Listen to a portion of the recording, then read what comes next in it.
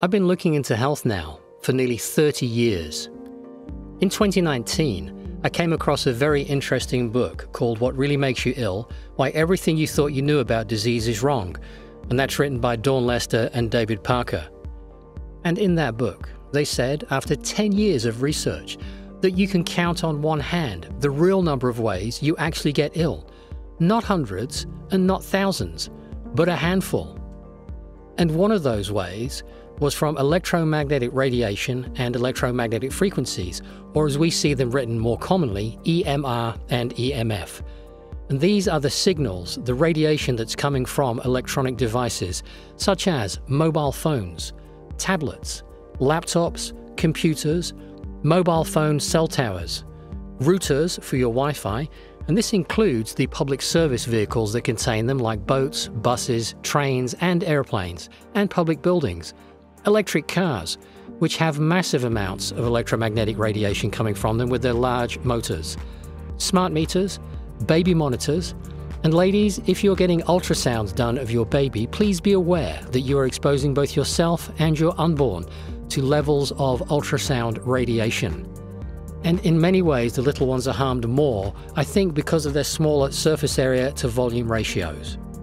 So applying a little common sense, in order for us to thrive, it would make sense to focus on two things. Number one, limiting our exposure wherever possible, and number two, protecting ourselves from the times where we can't limit our exposure. In my ongoing research, I have found that the top symptoms related to electromagnetic radiation poisoning are anxiety, depression, fatigue and low energy, sleep trouble and insomnia, headaches and migraines, brain fog and difficulty concentrating, and skin rashes, itches, and skin tingling. If you're interested in learning more about this and what you can do about it, we've put together a webpage for you that has a lot of information, videos, and downloadable research papers that you can read and study. All you have to do is visit theprinciples.co.uk/EMR.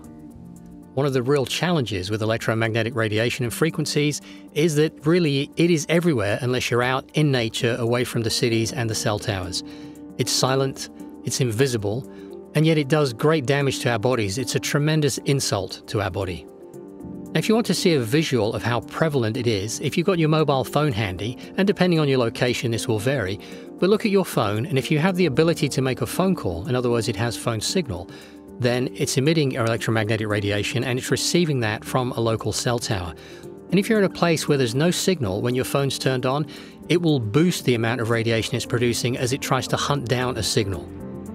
If you turn on the Bluetooth section, and you can see whether you're connected to any Bluetooth or it has the ability to connect to any Bluetooth devices nearby. And if you're wearing earpods, please do be aware that you're bathing your brain in electromagnetic radiation right now. And finally, have a look at the Wi-Fi section on your phone. If you see any Wi-Fi routers that it can log onto, you'll see just how much electromagnetic radiation that is all around your body right now. Certainly in the cities, blocks of flats and close together houses and offices, you can see a huge number of these. Over 15 years ago, scientists were becoming increasingly concerned about this and starting to warn us. In research in 1985, 0.06% of the people were electrosensitive. That was from the National Encyclopedia of Sweden, 1991. Just 10 years later, it had grown to 1.5%, and that was in Austria, Leitgeb and al., 1995 to 2005.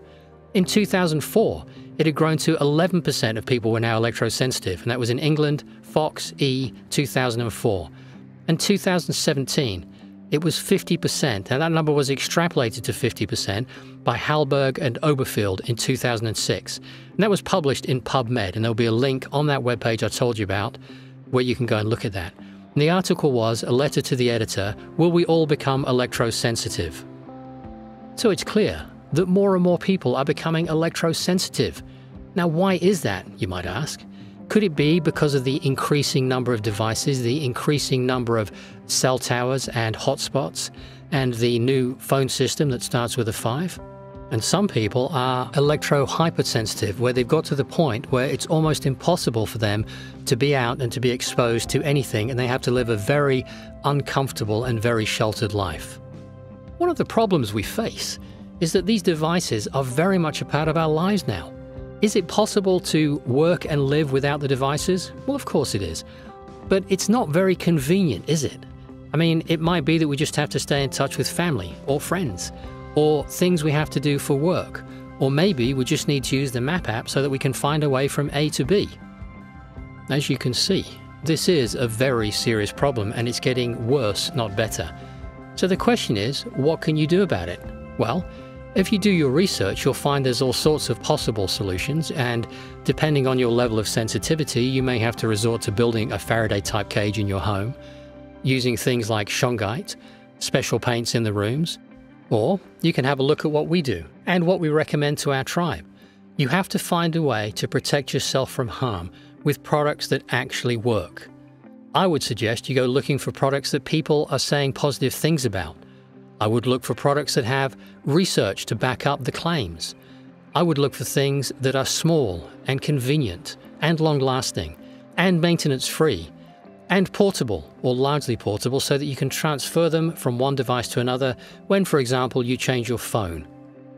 I would also look for things that offered increasing areas of protection like personal protection or maybe building-wide protection. Over a period of time, and in our research, we decided to settle on using the products from Biophotonic. They offer 3 styles of protection. They have a device-level protection, which is a little square, and that's for use on your mobile phone, as an example, and I put it in the case behind the phone. It's for use on tablets, routers, smart devices like fridges and especially smart meters, baby monitors, and other devices that emit electromagnetic radiation. They have personal level protection with the crystal shield. This effectively puts a protective field around the body. And I'll tell you a little story about this. I do a lot of work in Manchester, which is a large city in the northwest of England. And I was noticing that I was getting progressively more uncomfortable in town, especially when I was working near the new large cell phone towers with the large power supplies on them. And I was finding that I was getting brain fog. I was also getting a tingling on my skin, which reminded me of when I'd had the unfortunate experience of being in some computer data centers. In addition, I was also getting really unpleasant pulsing headaches and experiencing nausea.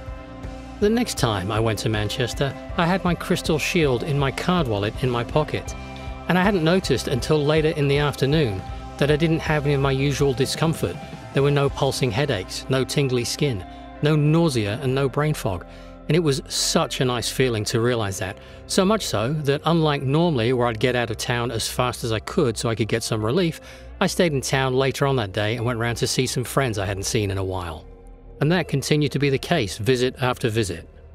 What interested me more was the day I went to Manchester without taking my card wallet, so the crystal shield wasn't with me, you guessed it, all those symptoms came back.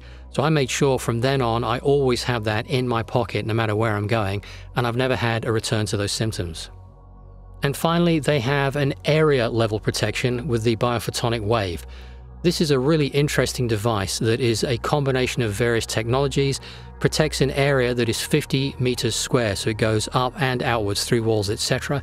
And it protects a whole house, or office, or workshop, even small hotels.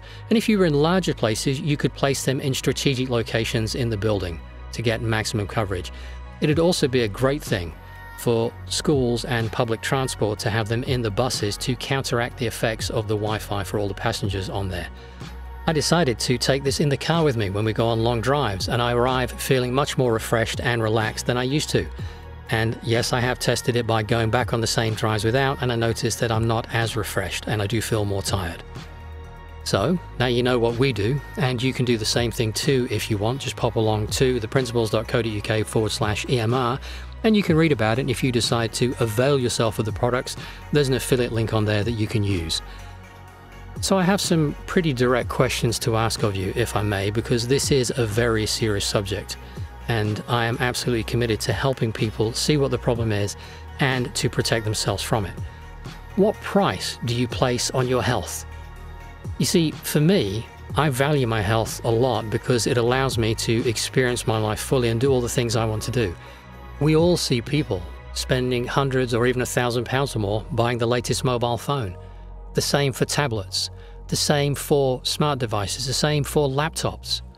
I see people with all sorts of very big, strong, powerful routers in their house so they can get the best Wi-Fi everywhere, with little knowledge that they're really harming themselves unless they're protecting themselves properly.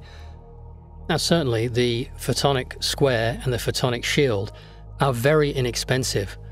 They require no maintenance, and as long as you look after them and don't put them through the washing your jeans or anything like that, they should last you a long time. For me, it's a very small price to pay to maintain my health.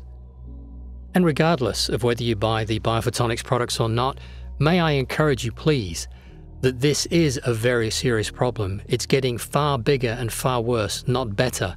So please, do your research, do your digging, and then come up with solutions where you can protect yourself and your loved ones.